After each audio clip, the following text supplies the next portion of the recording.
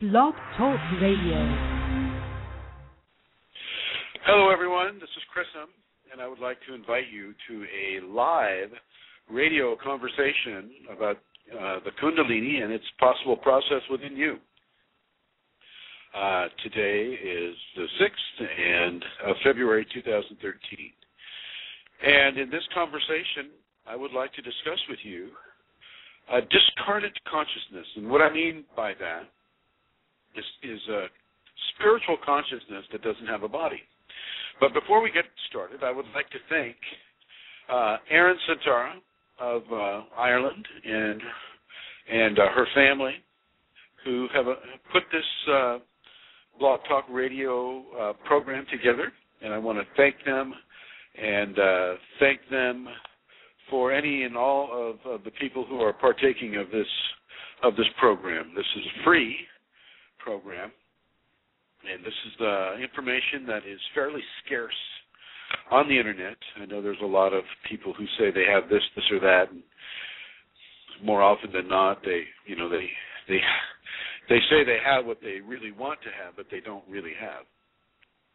This is for people who are really having the Kundalini.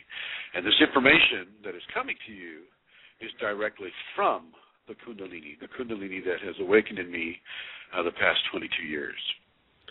So there are other opportunities to receive this information. One of them is Kundalini Awakening Systems, .com. If you go to that website, generously put on the internet by Glenn Ola, and I'd like to give Glenn a thank you and a shout of appreciation for the many people that have come to his website about the Kundalini Awakening experience. On Yahoo groups, you can go to the Kundalini Awakening Systems #1 at yahoogroups.com, and you can also visit on Facebook a public group that is called Kundalini Awakening with an apostrophe after that. And for Tantra, people that are interested in Tantra, I've been teaching Tantra for about 7 years. On Yahoo, there is a Kundalini Awakening Systems 1, the #1, Tantra, and that is the teachings of Tantra. For those who are of a devotional quality, which I highly recommend, there is a group on Facebook that is called Kundalini Ashram, and that is on Facebook, and you can also partake of that.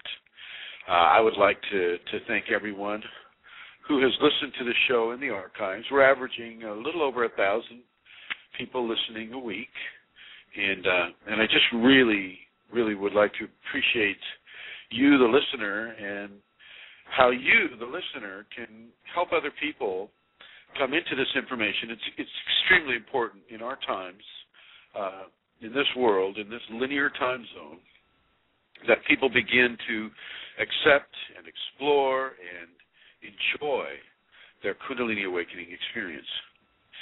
And so, without further ado, let's get right into the issue of discarnate entities. Often when a person is coming into the Kundalini, their energetic anatomy begins to thin. And what I mean by that is I'd like you to imagine yourself as a light bulb, and I'd like you to imagine yourself with a lampshade around that light bulb. And that lampshade directs your luminosity in a certain way and allows you to live within the five-sense linear world, the five senses being the physical, the emotional, the mental, the psychological, and the spiritual.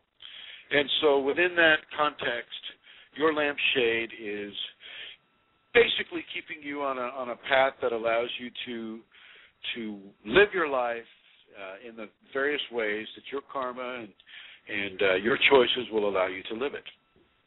Well, when Kundalini begins to come into the equation, little holes or windows can develop within that lampshade. And when that occurs, your consciousness has the opportunity to reach into another spiritual dimension that before that was not quite accessible except during the dream state. This is during your conscious awake moments.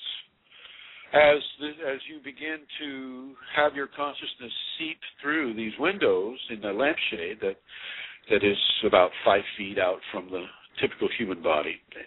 I must say, too, I'm not talking in absolutist terms here. Everybody is slightly different. We all have our own unique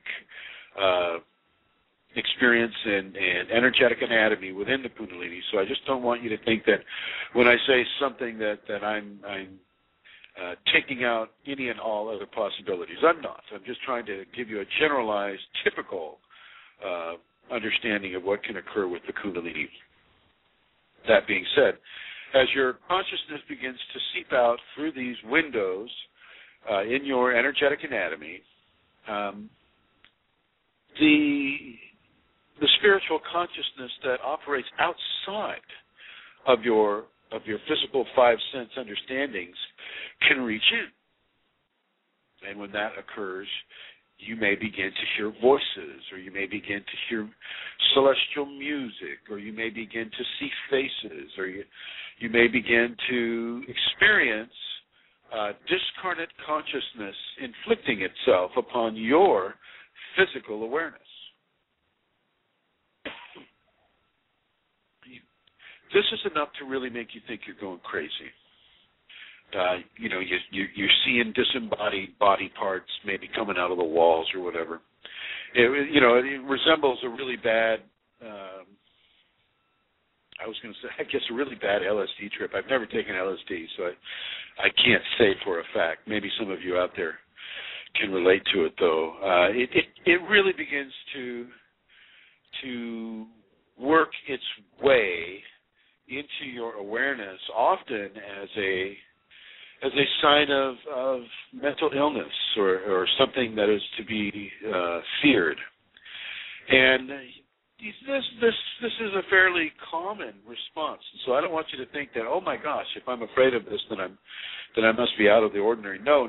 You're far more within the understanding than you might consider. This is what drives a lot of people into the psych hospitals. So between this and the Kriyas, the Kundalini can be, a fairly challenging experience to those who do not have information about it. The Kriyas will make you feel like you have a neurological disorder. And and speaking of Kriyas, I would like to thank everybody who has listened to that show. I know it was very uncoordinated. Looks like Blog Talk Radio did a big overhaul of their program, and that may have affected our program when we did it last week. So anyway, the Kriyas can make you feel like you have a neurological disorder, and the entities, discarnate entities, can make you feel like you're just going crazy, like you have a mental illness, and this is not the case in either of these two phenomena associated with Kundalini. As these windows develop in your energetic anatomy, slowly but surely Kundalini is letting you know, it is not all a 5 sense world.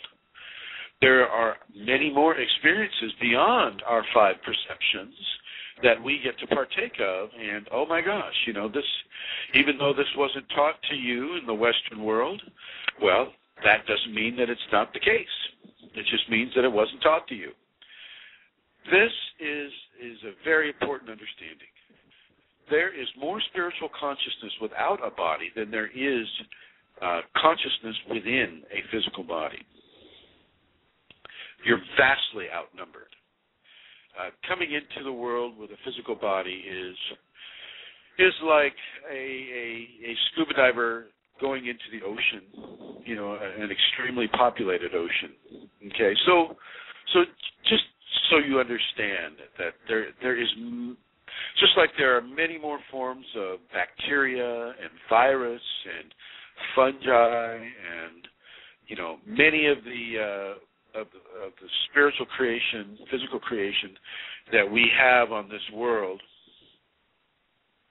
so too, and even more so, are there that many levels of discarnate entity consciousness outside of our five-sense paradigm. So just know this. They are not all there to scare. Some of them are. Some of them are there to challenge your willingness to go into fear. I'm going to talk about that. Often within the Kundalini context, the transformation of the human being that is taking place through the Kundalini begins to go into your past, and we're talking your many lives past, and bring up many of the issues that may be causing you problems with regards to accepting the growth and the transformation that is being given by the Kundalini. And so these develop as blockages on your path. And what the Kundalini will do is it will bring up these challenges to you and say, okay, Chrism, here you go. Here's an entity that can probably scare you. So boom, there comes that entity. Comes right through that window. And as Chrism experiences this entity, and of course, fear is one of the first responses that will occur. But with more information, you have less of a need to allow fear to sculpt your choices. And so at first, yes, you will have fear, and you'll wonder what the heck is going on. But because you have this information, and I want you to know that lots of people, many people, the majority of people that have had Kundalini have had the entity experience. Okay, they know what I'm talking about here, and you will too. As you come further along the Kundalini path. So as you begin to experience these entities, and it may start off with something as innocuous as a knock on the wall, like that. Even the cat or the dog will notice that something just hit the wall twice. And so you know it's real. You know it's a real sound. It's not something that just you are experiencing. Okay? So as this occurs, you can begin to understand that, oh, okay, this is an entity. And you don't need to go into the fear. The less a person goes into fear over entities or kriyas or any of the Kundalini phenomena, the better that person's Kundalini journey is going to be. But we all have fear. We all have fear because we come into this from behind the veil. And so to a certain degree, we will experience a surprise at some of these occurrences. Now, these entities will come into your dreams. They will come into your waking life. They will come into your life as a sound or a movement of physical possessions that you may have, like, say, a movement of a coffee cup or the disappearance of keys or things of that nature. And I don't want you to be afraid of that anymore. If you've had that happen, there's no need for you to fear this anymore. So just know that. Know that these entities are out there and they exist. Now, for the Kundalini awakening person, the entities seem to know because of your energetic signature, the way they see your energetic anatomy, your brilliance is becoming more intense than those around you. People, if you're standing in line at the grocery store and you're standing with 7 or 8 people, your light will burn the brightest because the Kundalini is awakening within you. And as this occurs, well then, just like here in the physical world, where the bright light will attract the most insects, well, so in the astral and the physical blended world, will your light, your brilliance, attract the most entities, the most of the discarded entities. And they come in all different shapes and sizes. Some are just the size of a mosquito. Some are, 10, 11, 12 feet tall. Some are happy. They're here to bring joy. Some are there to scare. And in many cases, the ones that are there to scare serve the most valuable purpose for the Kundalini awakening person because it begins to force you to work on your fear issues. Your fear of not being in control of your life. Oh, my God. You've just lost control of your life because you're seeing things that nobody else is seeing. And they're talking with you or screaming at you or cussing at you or laughing at you or chiding you or deriding you or, many of the different ways that these entities will interact with people in the West. And I must say that people in the West will have a much different experience with the entities than people in the East. People in the East have, in their culture, they have more of an acceptance of some of the qualities that allow these phenomena to be explained. Whether or not they're explained correctly doesn't really matter, but it gives them a foothold in this area that the people in the West, haven't been given through science and the over-reliance on science and the subjugation of religion to corrupt forces. Not all religion, just some of it. So here in the West, we get to basically take it in a way that is blunt. It is a blunt force, psychological, emotional trauma upon us. And so really, really, really, you can listen to my radio broadcast till the cows come home, but when this happens to you, then you begin to understand what I'm talking about. But it's good. It's good to have information before the event so that you can begin to find reference points for it. So with the entities,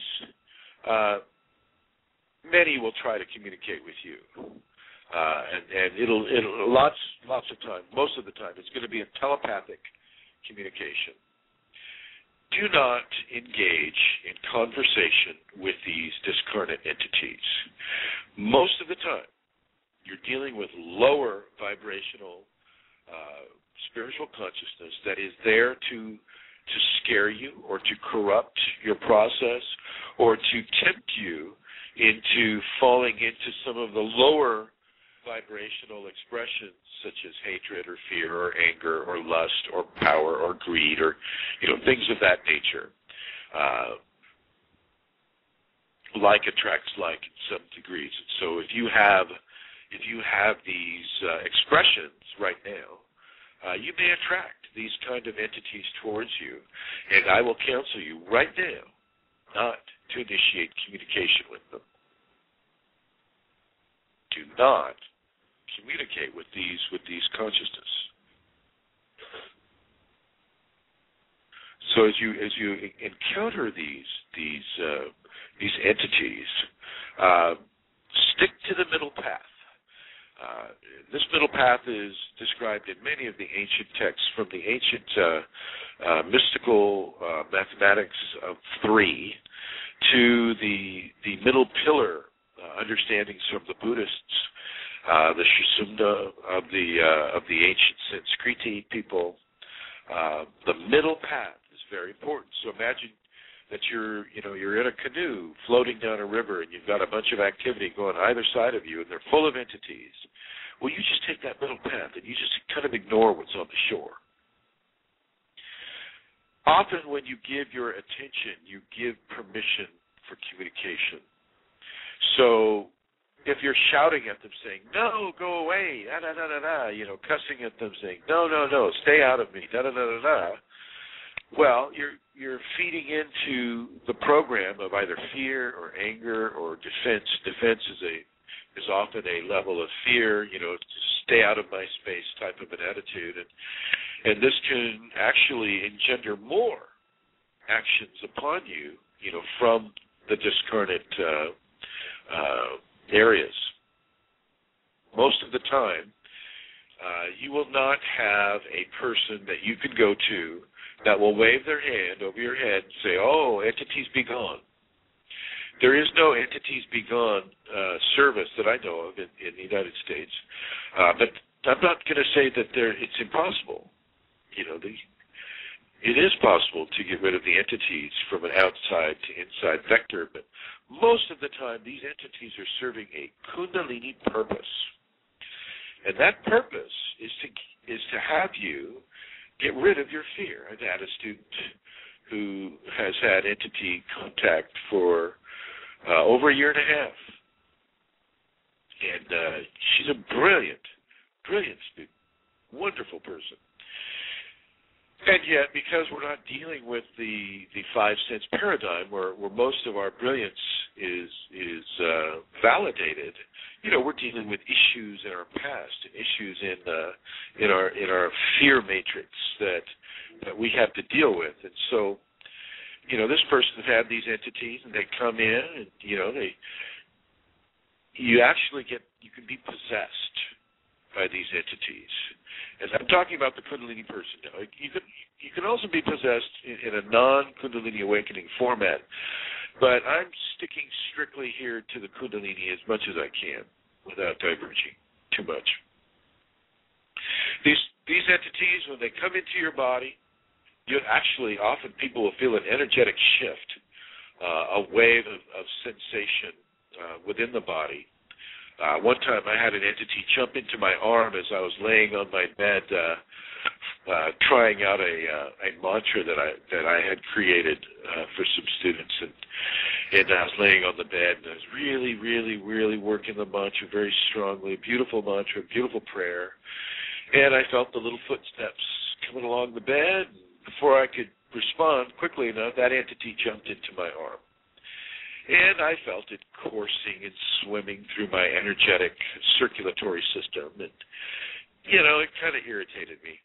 But, as I'm going to suggest to you, the greater your evolution is within the Kundalini, anything that's riding with you is forced to evolve as well. So as you evolve in a positive, beautiful Kundalini experience, anything that is attached to you or within you that's artificially, it put itself inside you, placed itself within you, is forced to evolve as well. And if they can't do it, they leave. They leave. This is the best way to get rid of an entity influence. Also, to make definitive choices to not communicate with them. If they have no one to communicate with, well, all the fun is gone. There's no more fear. This person is not having any more fear, and like any predator, they'll go to another victim that maybe will give them more of a fear response. In the entity world, fear can be seen as a form of food, a form of nutritious food that they can use to perpetuate, what they're here to do. So if you don't give them any food, if you cut off the food supply, they're going to leave. They are going to leave. So if you're not emitting waves and waves of fear, then you're doing well. I want you to think about that for a second.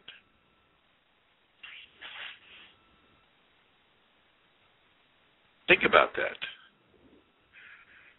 The less you fear, the better things are going to go for you. Fear is a very, very important subject. And there is no greater fear from a psychological standpoint than having your head, filled with consciousness that you have no idea of how you got them, what they came there, what their agenda is. You just know that all of a sudden you've got 100 voices in your head screaming at you for your attention. And I will just counsel you to just say,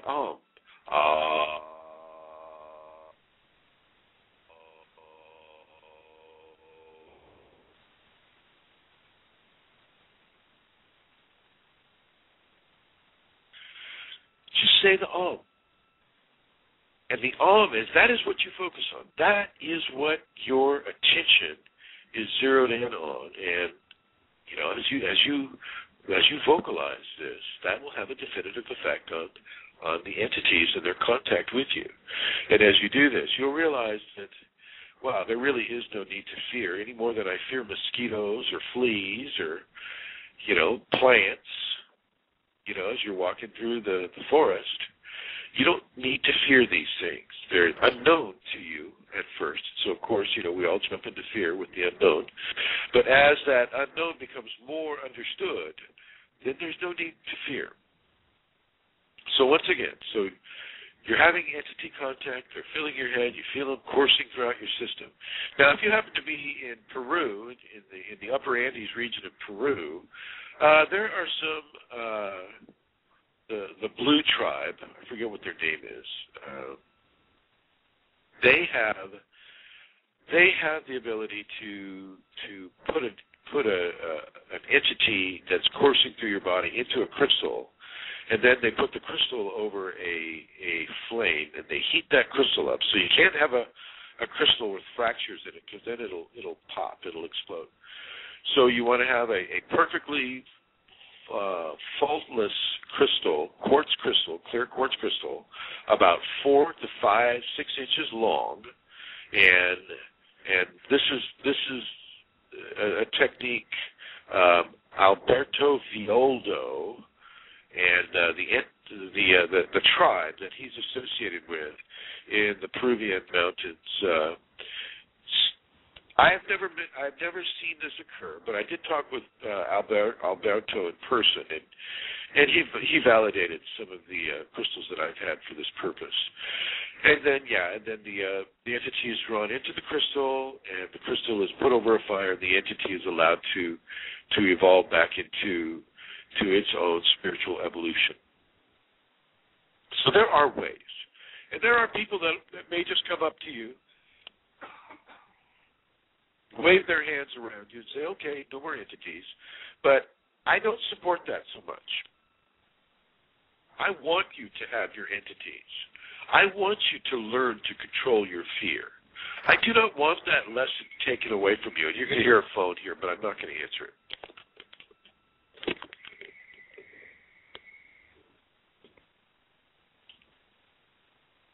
Stand by 1 moment.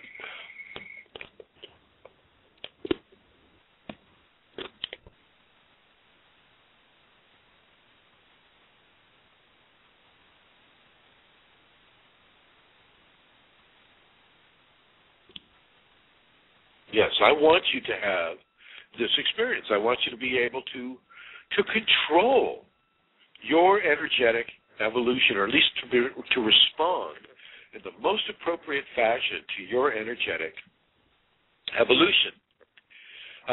Just as a child is learning to crawl, well, we don't swoop down on that child, pull them up, and put them on their legs, bypassing the whole crawling stage.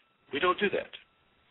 We let them crawl. We let them explore what it's like to be on all fours before, they get up on their 2 legs. Well, it's the same with this part of the Kundalini evolution.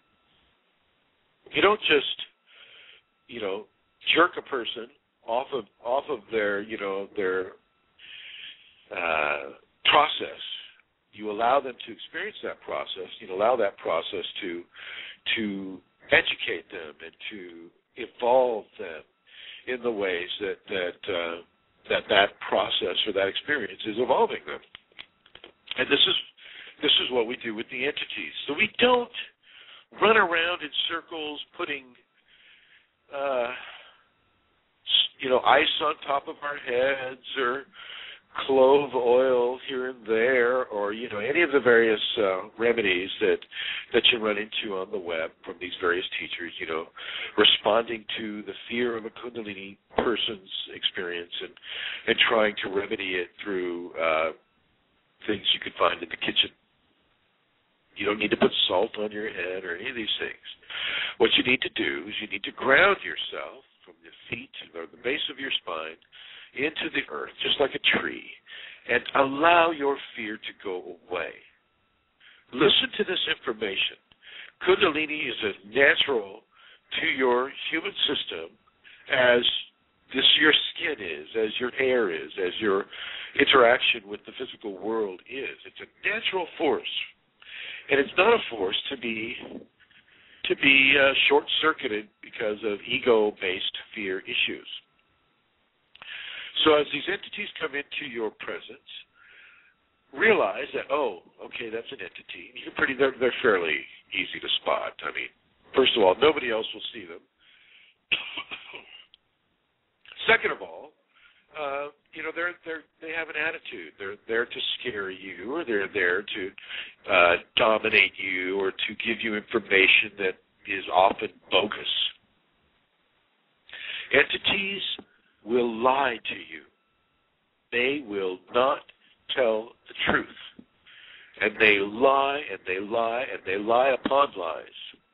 And so this is another reason that I'm really going to suggest that you do not communicate with them. Do not initiate a conversation. Don't even look at them. So as this occurs, if you have already initiated a conversation and they're talking to you, I want you to realize that now that you have this information, you stop the conversation. Stop it. Do not answer their questions. Do not respond to whatever is said to you or whatever is done to you. People can be bit or, have little stinks here and there on their body depending on how entrenched their communication has become with these discarnate entities. By the way, discarnate is Latin for without flesh. Okay, so an entity without flesh. And so that pretty much describes a spiritual entity or a spiritual consciousness. As these entities try to interact with you, you just don't acknowledge them, say the Om as I did, or, walk out into the environment, stay grounded, realize that, these are the entities that Chrism talked about, and I'm not going to fear them, but I'm not going to engage them in any kind of communication as well. And they may still try to come through you. They may, try to take you over, try to work their way through you. You just don't buy into it. Claim the seniority over your body. You are the only one, you and your Kundalini, which is basically you, are the only one that has any legitimate right to your body. And yet, as the Kundalini comes up and those windows form in your energetic anatomy, the Kundalini is saying, okay, this is part of the new understandings that you have, and so let's see how you deal with this. And so, being the consummate teacher that the Kundalini is, it will give you these challenges during your process.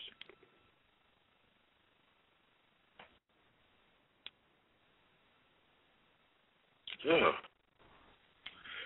Wow, I'm hearing some interference here. Aaron, are you still on? I'm still on. I just unmuted there, but I haven't. You sound the same to me. Okay, all right. So as this entity interaction occurs, allow yourself to understand what is occurring. Your body will respond. You'll feel often a person will feel a tactile response to an entity's presence. Sometimes you'll wake up in the middle of the night and you'll see them on you. They come in, like I said, various shapes and sizes, and with various intentions as well.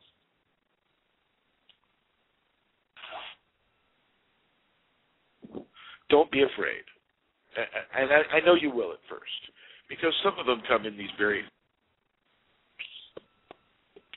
monstrous forms.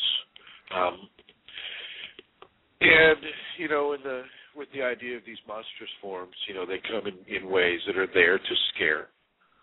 Many of them have say if you go into the big city like London or New York or L.A., you can have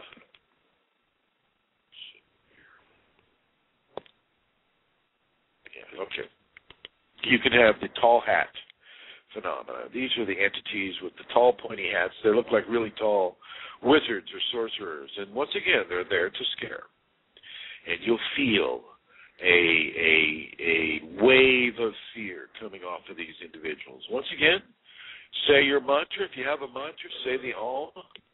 If you have the Om, and really, really begin to cultivate a non-challenging and yet solid reference point of fearlessness within you. That's the whole purpose for the Kundalini opening you to entities, is for you to be able to control your fear. And as I mentioned, that other student who's having the Kundalini entities come to her, she, by now, she has really established a good technique. I'm hearing this distortion in the. I hope people aren't experiencing that.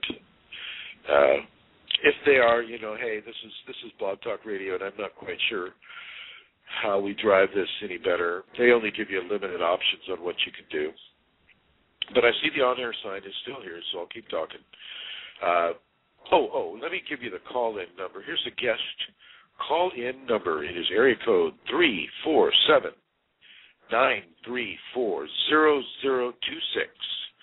That's 347-934-0026.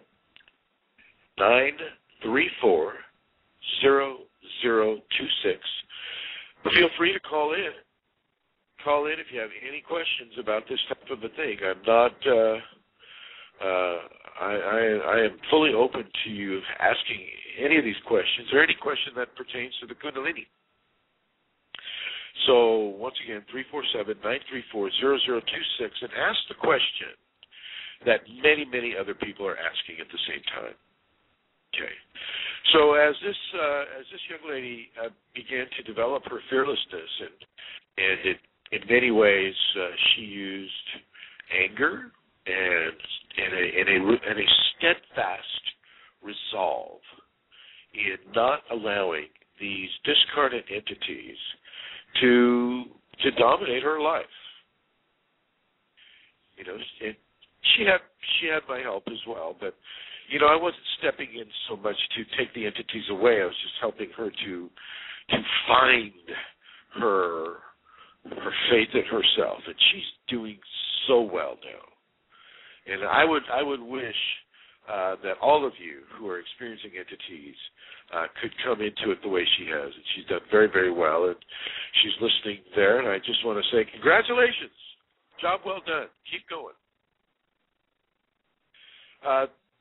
At the onset of Kundalini, or of a Kundalini-induced entity possession, and it does feel that way, these entities will come in, and all of a sudden, you'll be guided to rearrange your house. You'll be guided to get rid of the food in the refrigerator and replace it with food that they want you to have. You'll give the clothing away that they don't want you to have. They'll give the books away that they don't want you to read, and they'll give you a certain kind of thing to do. They'll initiate sexual interactions that you wouldn't normally have. Some of this can get you in trouble. So be advised. Some of this can get you in trouble, and I want you to really resist it.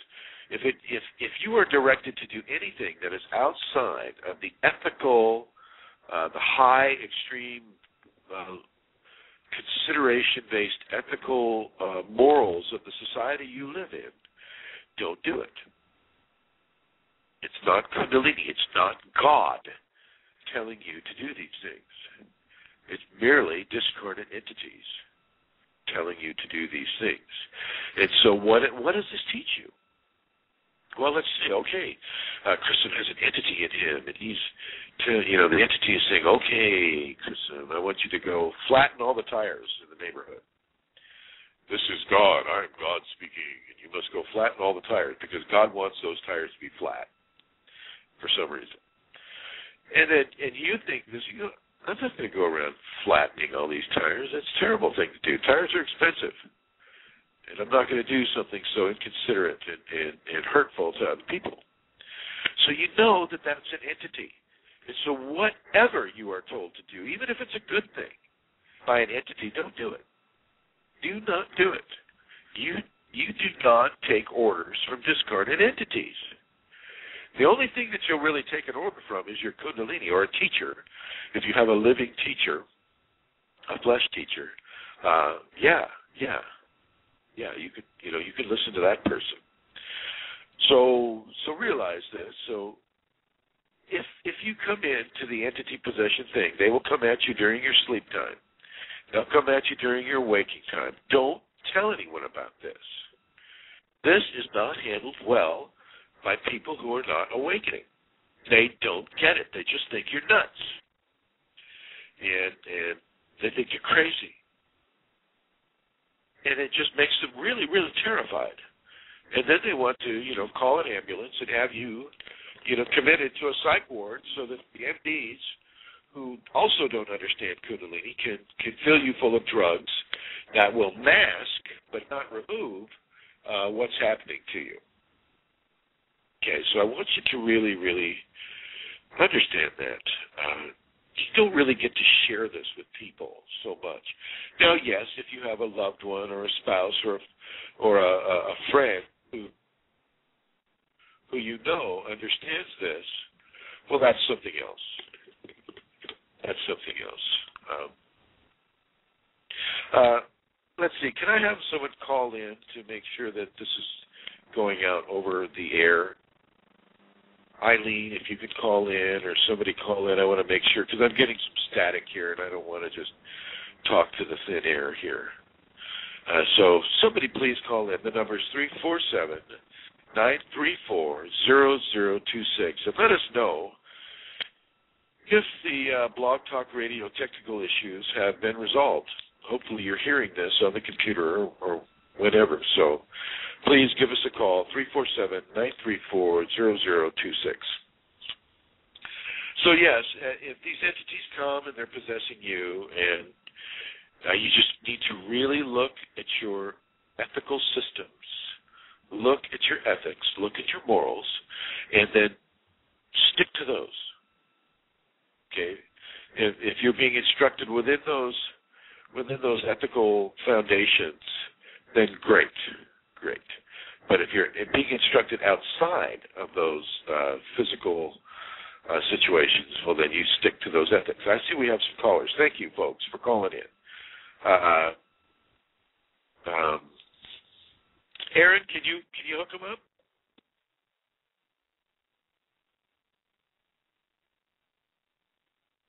Okay. Let's see if I can do this. Hello, Eileen? Yes, this is me. You're coming across fine. Oh, thank you so much for calling, Eileen. Thank you very much. You're welcome. Okay, all right, bye-bye. Keep going. Bye.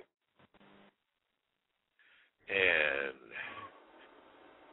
let's see. And hello, 586-991-6033.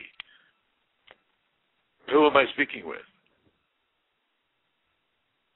Yeah, it's coming over really well over the thank internet. You, sir. Mm-hmm. Who am I speaking with? This is Foster. Foster. Thank you, sir. Of Thank you very much. Thank you very much. All right. Thank you. All right. Bye-bye. Very Bye. good. Very good.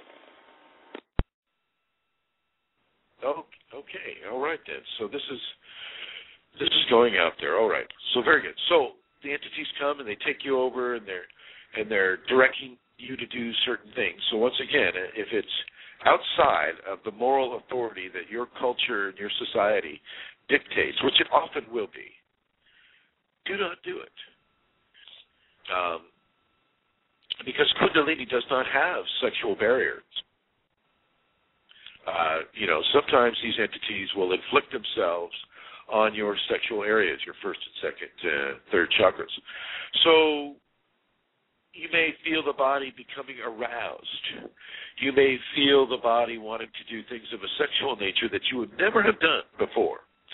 This is entity contact. It is not you. If it's not love-based sexual excitation, then something else is occurring. And I want you to have a real strong look at what may be occurring for you in that area and make sure that it is within the higher ethical foundations of the culture and the society that you live in. And if this means that you don't have sex with people within certain circumstances, well, then don't do that. You know, if an entity is directing you to go to a pornography place, what do they call them? A bar where there is a lot of pornography or something like that. You know, alcohol and pornography. Perfect system for allowing entities to come into your body. If you're being guided to go there, well then don't go. Go and meditate. Go and pray. Do your om. Do your chanting. Do whatever system that you're involved with. And it's not that you're refusing out of fear. You're not. You're claiming your space. You're claiming your spiritual path. You're claiming your Kundalini evolution. You are choosing. You are choosing. You are making a choice. And your choice is not to succumb or to fall victim to negative spiritual entity incursion within your system.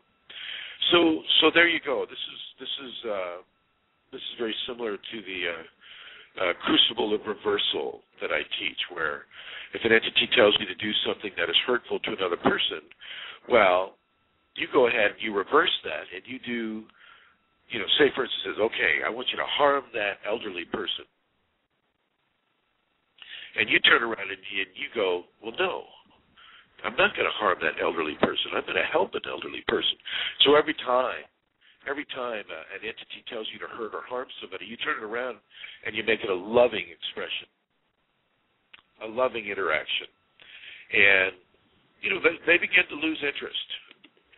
Their job is not there to help people. They're there to scare people. And as you claim your own path and you claim your own choices within this Kundalini awakening path, well, those who would try to remove your ability to make choices or decisions on this path will leave. They will leave, or they'll just go quiet. Often they'll just go quiet. Now, along the lines of these direct entity incursions, you'll see a lot of strange things, but you'll see a lot of beautiful things too. Beautiful lights, beautiful orbs. You may see a lot of orbs if you're familiar with the orb phenomena. If you, I don't know if we have any of those up on the internet or not. Well, yeah, if you just Google orbs, ORBS, you'll see what I'm talking about. These are spiritual consciousness that have kind of come through the physical barrier, the physical divide, and you can see them. You can see them on photography. Sometimes you can see them with your physical eye. The Kundalini awakened person can see them with the physical eye, but they're not so much an orb-shaped as at least in my experience. In my experience, they're more floating suns, little pinpoints of light that have an extreme brightness, and they'll come floating around you and looking at you. And they come in various colors: red, blue, green, white, gold, things of that nature. And typically they're not there to harm you. They're more there just out of, sometimes it's support. Sometimes it's in a support mode, but it allows you to see some of the beauty that is within the discarnate realm as well. It's not all hurt and fear and all of this stuff. A lot of it is because the reason why you have a lot of fear and hurt and attempted possession is because the Kundalini itself wants you to own your space. The Kundalini wants you to make the choices that allow your spiritual evolution within the Kundalini context to occur. And there is no better teacher than you being given the options to make the right choice. So once again, stay with your high ethics, stay with your high morality. Okay. The Kundalini lets this in because as you experience fear, your fear is you're being given an opportunity to release that fear, to take that fear out of your system. You're being changed into a divine embodiment. Some of the ancient texts would call it the flesh made divine, or the divine flesh. This is what is happening to you. The Kundalini is a transformation process. And the temple of divinity that your body is being turned into cannot be built with bricks of fear. So the Kundalini begins to cleanse your body and your mind and your emotions and your psychology and your spirituality. It begins to cleanse it by offering you the opportunity to make choices that remove fear from your system. So it's very important. This is why I don't support people coming up waving their hand and saying, okay, entities be gone, because you've just taken out this incredibly amazing platform of education and evolution for the person. Most people who can get rid of an entity know that, though. They know it. And yes, it is a bother. Oh, my God, these entities can be a real nuisance. A real nuisance. And even in my earlier teachings, I was helping people get rid of the entities and whatnot before my Kundalini said, wait. What are you doing, Chrism? This is very important stuff for people to hear, to experience. Guide them how not to have fear in their system. Don't try to take away the obstacle that is causing them fear. You're just taking away the fear teacher. So I had to shift. I had to change. I had to modify how I was teaching about entities. And for those of you who follow any of my writings, you'll see that I made a shift from getting rid of entities to getting rid of your fear of entities. Once you get rid of the fear of entities, then the entities have really nothing to do. They either evolve or they exit. And many of them will just exit.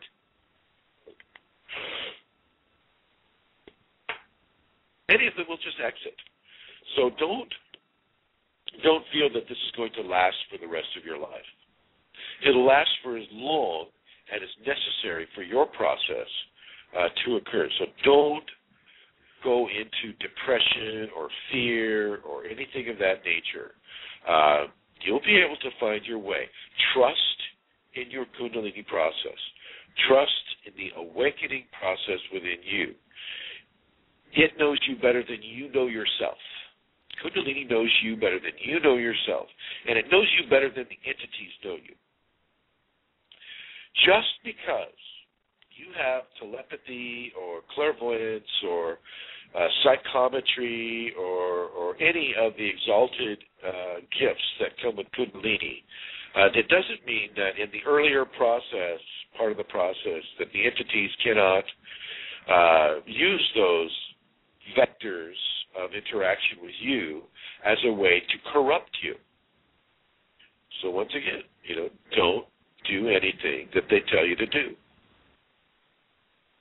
I know a lot of you have guides, and I'm going to suggest that the guides that you have right now, good friends of yours, and many of you are in, real contact with them, they should step back and allow the Kundalini to teach you.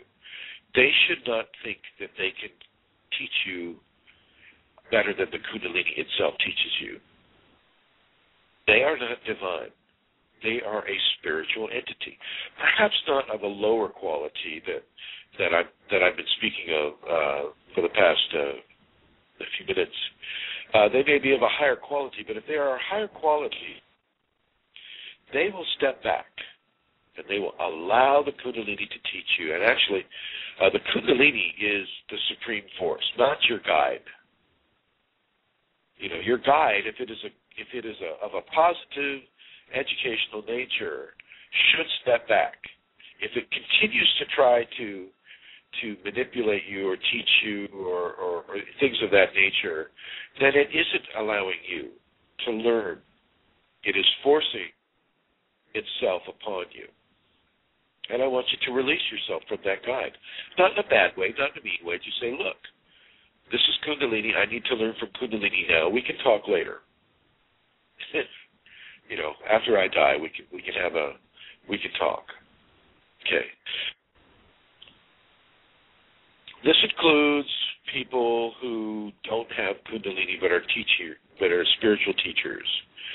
These spiritual teachers who don't have Kundalini, but they claim to be able to teach it. You don't need that. Walk away from that. Don't learn Kundalini from people who don't have it. They don't have it.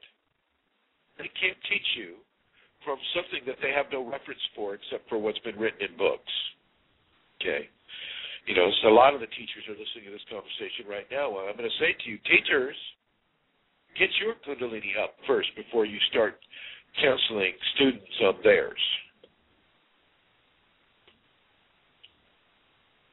For the Reiki people who are sticking their hands up in the air going, oh, healing spirits of the universe, plug into my hands and give a loving healing to this person. No. Don't do that. Don't do that. They'll plug into your hands, and then as you put your hands on that person, they'll plug right into that person. You haven't done them any favors. You may get some phenomena. Their body may jerk and shake, and you may think that that's a validation, but it's not. It's not.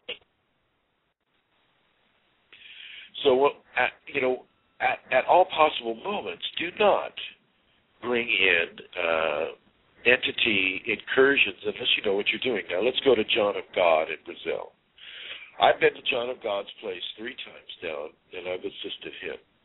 And the Spiritist people have very strict rules and regulations on how an entity is to interact with corporate or corporeal physical consciousness, basically you and I.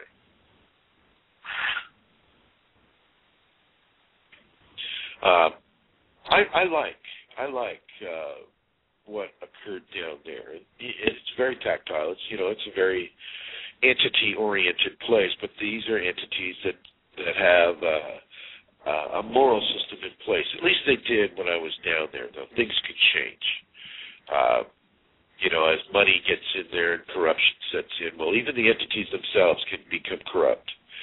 So, I don't know that that's the case, and I'm not suggesting that it is, but I'm saying that within the Spiritist movement, there are some very good protocols with regards to entities. And if you'll read any of the books that are written through the Spiritist movement as is practiced in Abadiânia in Brazil, if you read those books, you'll see that there's a high spiritual focus, a high moral and ethical focus being given. And this is extremely necessary when you're working with these discarnate entities. That's from a mediumship standpoint. Often with Kundalini, people that have mediumship tendencies will naturally gravitate into using entities as vectors of information and communication. And once again, as long as you stick to a high moral and ethical interaction, you force them to stay within that high moral ethical interaction as well. So I want to really, really underline that for you.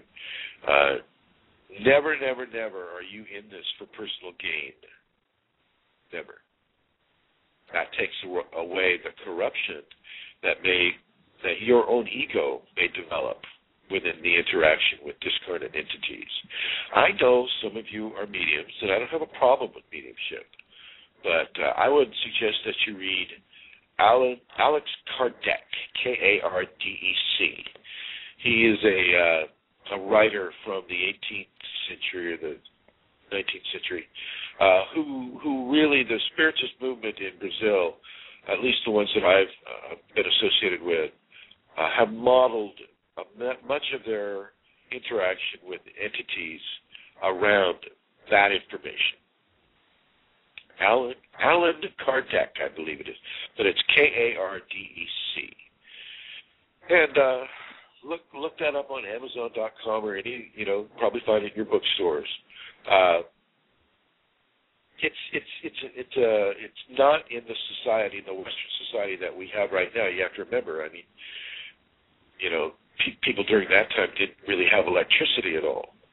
So, it's within that society, a little different than ours. But it still has high quality advice about higher ethical and moral functions when interacting with discarnate intelligence. And back with the Kundalini, many of these discarnate entities will want to consume your energy, your sexual energy.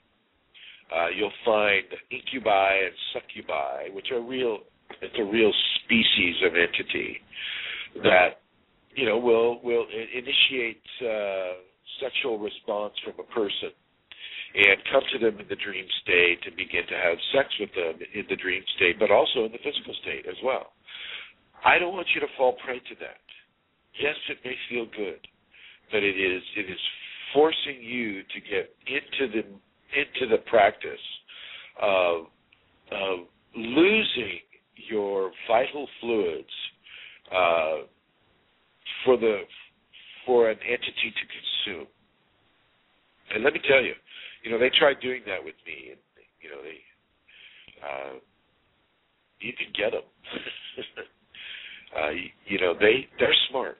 They're not stupid, and in some ways they serve a good purpose for people that are out, on these long ocean voyages, like with the Merchant Marine or somebody like that, or somebody that has no sexual outlet at all, and sometimes the incubi and the succubi can perform a positive service for that person, but for the Kundalini awakening person, absolutely not.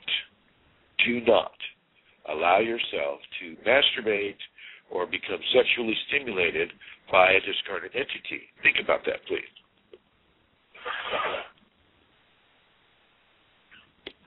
Okay? Don't do that.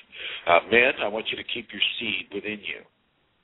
Kundalini uses your seed and brings it up the spine, and your endocrine system is being transformed from the seed. And the same with the women. It's not, testicles and ovaries are basically the same thing, just in a different gender. So the energetics and the fluidic systems within the female also are pulled up into the spine. And so realize this, know this, appreciate this, and don't allow it to be consumed by a discarnate entity, whether you call them an incubi, a succubi, or whatever by. Okay? Know that. It is now 27 minutes before the end of the program, and I'd like to open up the phone lines. The number is 347-934-0026. 347-934-0026. Please feel free to call. I just want to say that these entities are fairly common. Over 65-70% of the people that are having a Kundalini awakening event will in some way become open to discarnate persuasion, either through just curiosity or through a direct infliction by the entities themselves. Once again, I don't want you to believe what they tell you. And they're going to tell you, oh, don't listen to that Chrism. He doesn't know what he's talking about. But your Kundalini will tell you that I do. That I do. Remember, your Kundalini itself, as it pressures the base of your spine and you get a sore lower back and all of these things, the Kundalini itself will feel like a discarnate entity, and it is and it isn't. It is a divine force that is within you that for most people is dormant at the base of their spine in the last three vertebrae of the tailbone. It stays there for most people, and just helps guide their spiritual evolution. Well, when you come to the point in your physical lifetime existences, and that's a plural, I want you to realize that Kundalini has been guiding you towards its awakening the whole time. The whole time it has been guiding you towards your awakening of it within your body. Okay, so if this is happening to you in this lifetime, and I don't care how it happens, whether it's an automobile accident or a skiing accident or through meditation or yoga or martial arts or Shaktipat or spiritual study or, severe prayer practices, I don't care. This is your time to shine. This is your time to have the Kundalini expressing through you. And it may be also your time to have the entity interaction. Okay. And I really can't underscore it enough. I mean, it can really terrify a person. But I don't want you to realize that you're the only one having this. I don't suggest anybody go to a psych ward over this. Seriously, don't suggest that. Basically, they'll give you Depakote, and there you go, off into a stupor for a number of years. And so they don't really know how to treat this. And they're not bad people, they just don't know how to treat this. In the medical text, it's called a spiritual emergency. That doesn't really give them any information because they're not spirituality-based. Even the Catholic doctors, they're not spirituality-based, except when it comes to abortion or something, that is a hot political button, reproductive things. So I want you to just take this information, and if you know somebody who is having Kundalini and maybe struggling with it, I want you to talk with them about it. I want you to let them know it's okay. High ethical and moral expression equates to a control over your life that is outside of the entities. Now, the entities can scream at you 24/7. They'll cuss at you. They'll yell at you. They'll call you names. They'll tell you you're stupid. And one of the most common things they do tell you is to kill yourself. Say, "Oh, Chrism, just kill yourself, dude. God, I mean, look at this. Look at your, oh my God. I think it's over for you, dude. I think you should just kill yourself." And you just need to ignore that. Do not let them control you. This is one of the, this is a cause of suicide in our society today, is people being infected by entities and being told to jump off the Golden Gate Bridge in San Francisco, being told to kill themselves or hang themselves or do whatever. And I'm telling you right now, don't do that. That will not help you. Let me say it again. Don't do that. It will not help you. What you do is the exact opposite, is you begin to celebrate your life. That's the reversal that I spoke of earlier. You begin to celebrate your life. You realize that you're when an entity gives you this idea, and often it'll just come as a voice in your head or a thought out of the blue.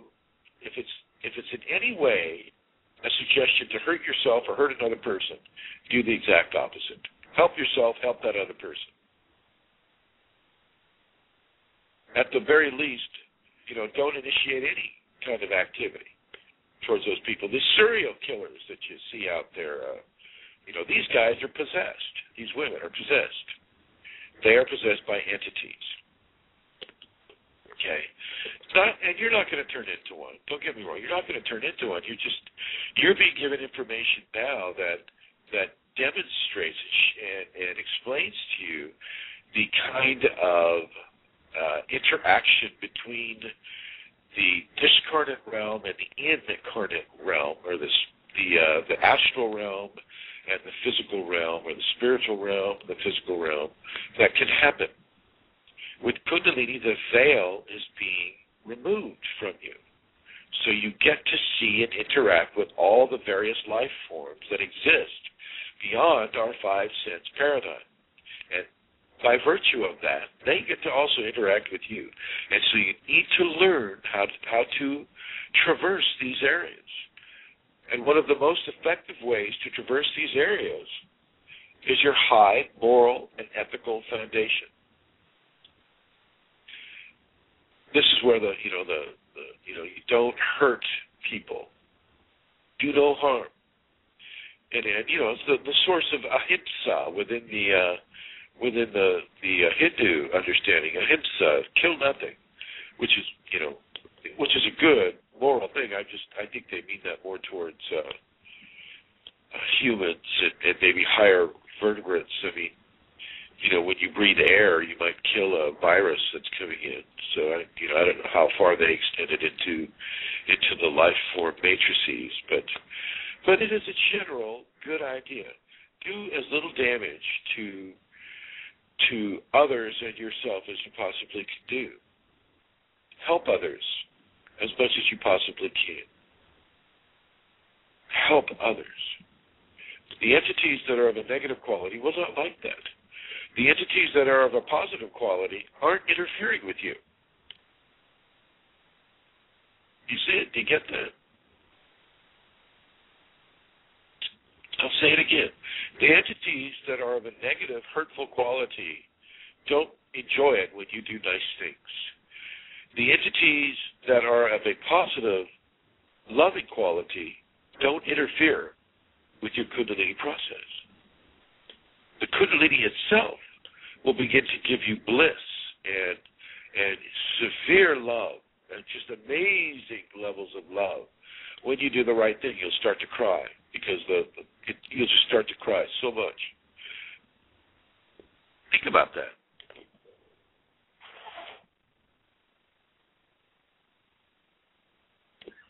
Think about that.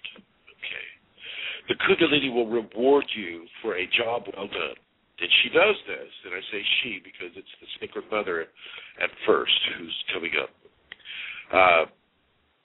She'll do this in order to help teach you that the appropriate response has been given. So realize that. Realize that. And I do want to stress, not all discarded entities are bad. Absolutely not. Not all guidance is bad. But guidance that assumes responsibility for your Kundalini evolution, that I would question. And remember, this comes to you in your day-to-day existence. Day-to-day existence. How you respond to getting cut off on the freeway. How you respond to a tyrannical boss. How you respond to a loved one who may not love you as much as you love them. How to respond to grief when a loved one passes away or a pet passes away. These are areas, and there are many, many, many other areas, but I want you to look at some of these areas here. Entities will try to insert themselves into the fabric of your life. And I want you to say, no. I am in charge of my Kundalini evolution. I make the choices in my Kundalini evolution. It belongs to me, and it is of me, and I will make the choices that my Kundalini helps me to make. You'll be given a lot of instruction in your dream life. If you used to do a lot of flying or a lot of, going to beautiful places or astral projection or any of these things, some of that may stop with the Kundalini. Nothing is wrong. Nothing is wrong. It's just that now a different type of real-time education is taking place. And with regards to the entities, you may see a lot of entities when you're going astral journeying, things of that nature. Some of them will stick to you. Once again, I want you to just keep your distance. Keep your distance. If the Kundalini allows you to continue doing your astral journeys, that's fine.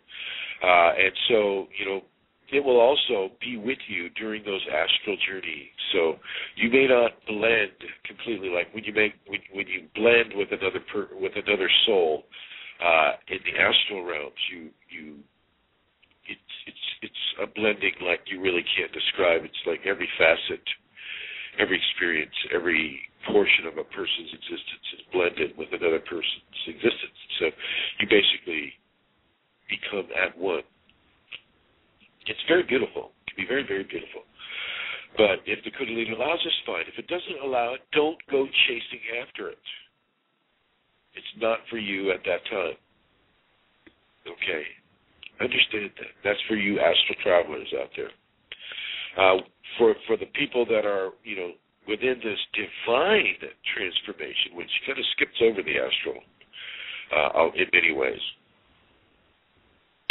I want you to surrender to the divine transformation of the Kundalini, which does not counsel you to do mean or hurtful things to other people, like an entity would. Does not counsel you to hurt yourself, like an entity would. Okay? It will counsel you to respond to love as you see it happening in front of you, two strangers, maybe somebody, helping a child up who's fallen, crying, and, they're helping that. Or you see somebody, out of the goodness of their heart, buy another person a meal who may not have enough money, or helping the homeless, or helping the sick, or helping, assisting, bringing love into this world. That's what you want to do with the Kundalini. That's what it will teach you to do. Forgive the people that you may feel have wronged you. Forgive that. It doesn't hurt them. It just hurts you if you hold a grudge. Forgive people as much as you possibly can. Be tolerant of people who are different than you, whether they're different ethnicity, race, religion, society, culture. Be tolerant and loving and accepting of those differences. Doesn't mean you have to adopt the differences. It just means that you accept their right to be as they are. Entities won't let you do that either. They want you to do it their way, or a hurtful way in many ways. So know this. Now, if you have entities come into your dream life, and as you wake up, you still see them, don't be afraid. And most importantly, and I'm going to repeat this, entities are not God. They will say they are. They will say in whatever voice that they feel that you recognize God to be, I am God. Thou wilt do my will upon the earth. You can just laugh at that. You could tell them that Cecil B. DeMille did it better.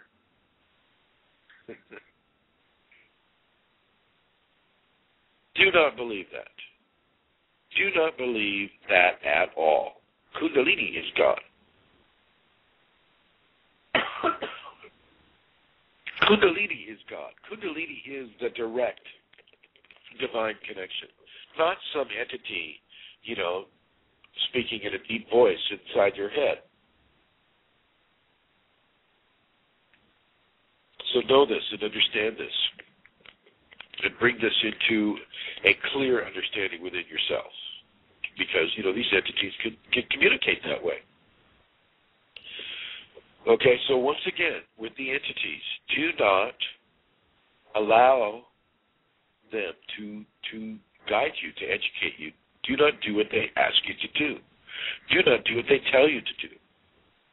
Do not lash out in anger or fear or irritation as they really, as they try to inflict their agenda upon you. They're a real force, but just like the mosquitoes in the physical environment, or viruses or bacteria, if they're there to bother you, just slap them away or just walk away. That is how much fear you should have for them. And the only reason you're having more fear is because, once again, they come from an unknown area, and they can dominate. Not dominate, but they can inflict themselves on you against your will. And it's the Kundalini that allows this to occur once again because of the divine person you are being transformed into, this new person, this butterfly, is not going to be allowed to have its intimate components dominated by fear. You don't get to do that with Kundalini. This is the path that saints have walked. And you know, a lot of these saints had a really hard time with it because they didn't have a teacher except for the Kundalini and their belief system. And so I want you to understand this. It's not the easiest path. It is a very, very difficult path at times. But you're getting clear information here. Use it. Take it in. Go to the website and read some of the writings that are on the website that I described to you earlier. Ask questions. Don't be afraid to ask questions. I've got 9 minutes left here now. If anybody has a question about entities, call up. The number is 347-934-0026. I'll continue to speak, but I want those of you who have a question to call up that number. Entities themselves are often used by the divine without their knowledge. As I mentioned previously, Kundalini will allow a person to have entity contact in order to discern, for the person to discern their true values, their true responses to negative programming.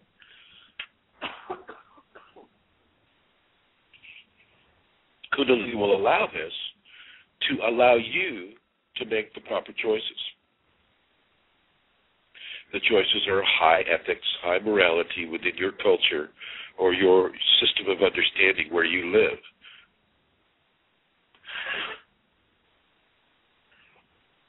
So let your ethics teach you in these areas. Once again, with the entities, they can also guide your diet. And I don't want you to open yourself to that guidance. Open to the Kundalini itself, and the Kundalini will typically respond in bliss or a sudden knowingness. But if you're being told to drink alcohol, or do marijuana, or do drugs of any kind, resist that. That is not part of your system right now. Once you have Kundalini, you don't need to keep taking ayahuasca, or alcohol, or nicotine, or pharmaceutical drugs, and now the medical quality that remains to be seen. Like if you're taking SSRIs, then I would certainly not recommend that within a Kundalini context. I'm not an MD, and so I'm not going to give anybody medical advice, but I am going to say that within a Kundalini context, SSRIs are not beneficial. Okay. Don't do anything of a dietary nature that is hurtful to you. That will not come from the Kundalini, once again. So, with that understanding, I want you to be clear. We have a retreat that we are forming that will be coming up in April. And if there is anybody who would like to come to this retreat, come to this gathering of Kundalini people, I want you to write to Kundalini Matters, all one word, KUNDALINIMATTERS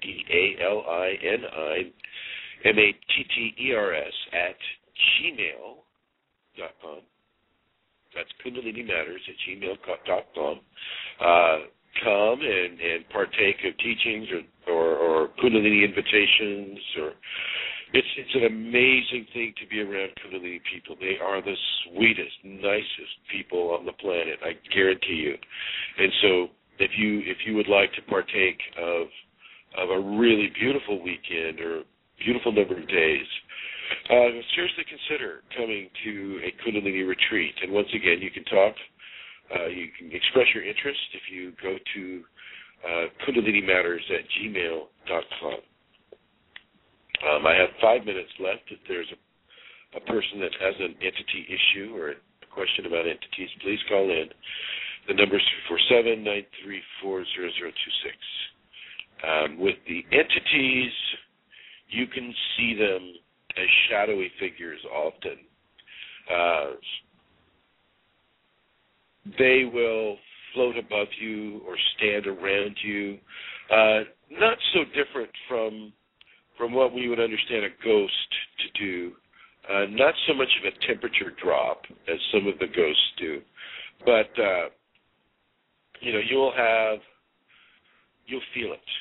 You'll feel it before you see it, and the skin may respond. The hair follicles will stand up, and you'll definitely feel it before you see it, and you may not see it at all, but there will be a sensation that you can recognize as like an entity alert that your body will give out.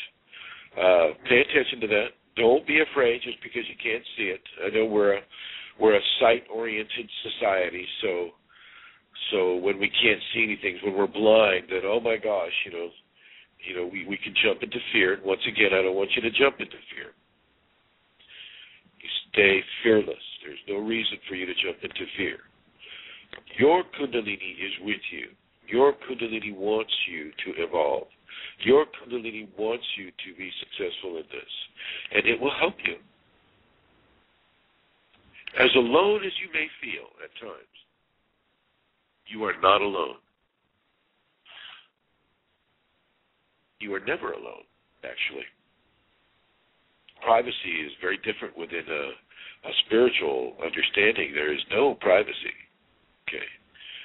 Everything is seen. Everything is heard. Okay. Everything is known, but not known by everything.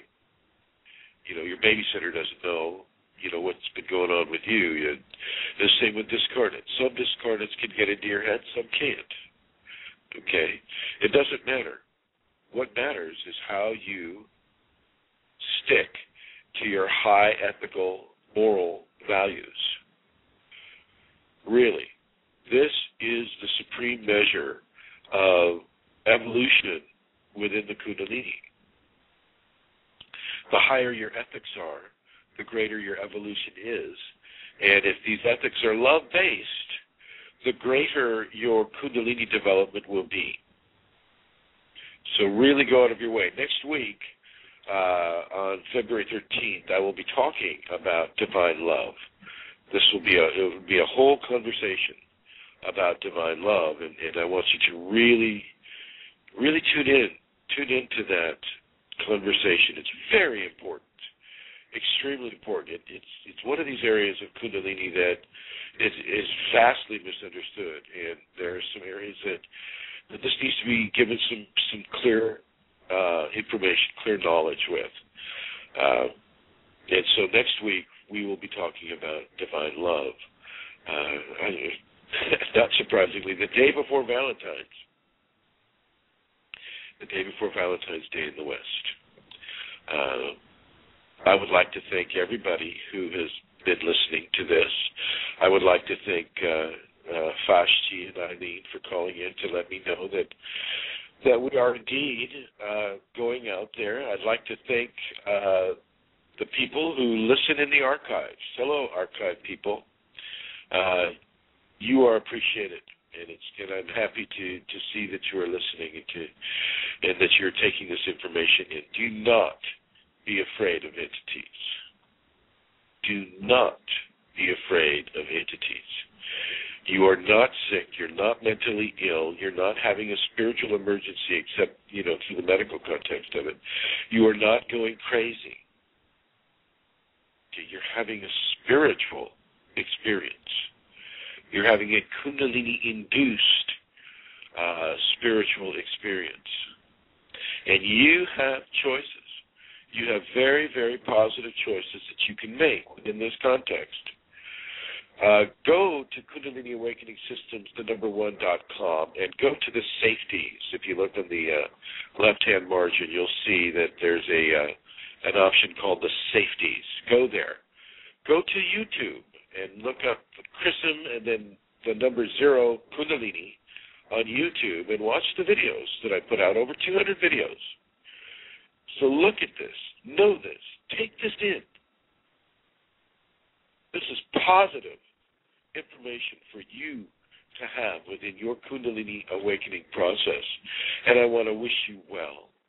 And I want to let you go with love, bliss, grace, and truth. And many, many thanks for listening to this radio broadcast. Thank you, everyone.